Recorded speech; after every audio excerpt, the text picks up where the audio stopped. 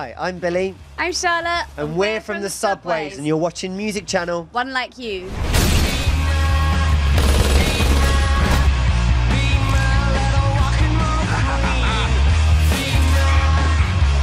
You're what they call a real rock and roller. Rock and roller? Rock and roller. I think rock and roller was definitely great for us, and we've been lucky to have our songs used in a lot of TV and film series, and I think it's awesome. I think rock and roller in particular, because we performed in the film, a lot of people saw that film who've never heard of us before, and it was distributed worldwide in countries we've never been to, and still now we get people coming up to us and saying, oh, I first discovered you because I saw that scene in rock and roller, and that's awesome for us. Any way that people can discover our music, brilliant. Plus, we got to be in a Guy Ritchie movie. And we got to go to the premiere, which was really cool. Like a fool, I'm failing, falling.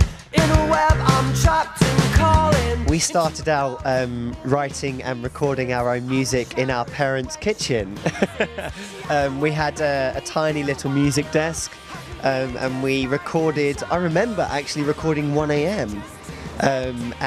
When Charlotte was doing her vocals, leaning through this tiny little hatch between the kitchen and the lounge and sort of yelling at her to sing. She's a devil with a kiss, kiss, bang, bang. Bad blood running through her veins. We recorded all our own CDs. I think we recorded maybe 7 CDs, all with 3 songs on each, and we used to send those CDs out to all the venues in London and book as many gigs as we possibly could.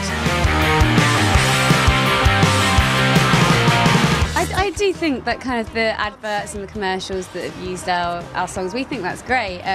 Until this record, we've not had much radio play, so kind of having our songs on an advert is a great way for people to hear the music if it's not going to be on the radio. Feeling just like a child. Is it heaven or is hell there waiting? And we do sometimes do surprise gigs. If like kind of a few times a year maybe or something. It's kind of normally quite good fun. Like a lot of the time it's an acoustic show, which is quite good, fun to do something totally different. We love just turning up with 2 acoustic guitars and Josh with his shakers.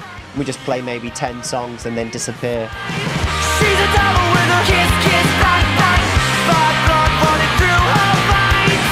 She's a fire with a kiss, kiss, bang, bang.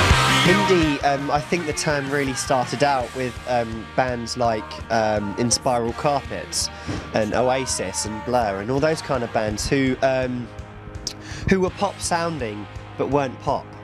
You know, they were alternative, they were guitar bands, and at the time it was not very cool to be in a guitar band in the UK, and so the rock and roll bands that were coming through as popular but were guitar bands were referred to not as pop music but as indie music because they were on indie labels. Now I think what we call indie is just known as alternative or guitar music, you know, rock music. But yeah, hip hop could be indie because it comes out on an independent label. And I just can't hate her. Try it. There are less and less of them now.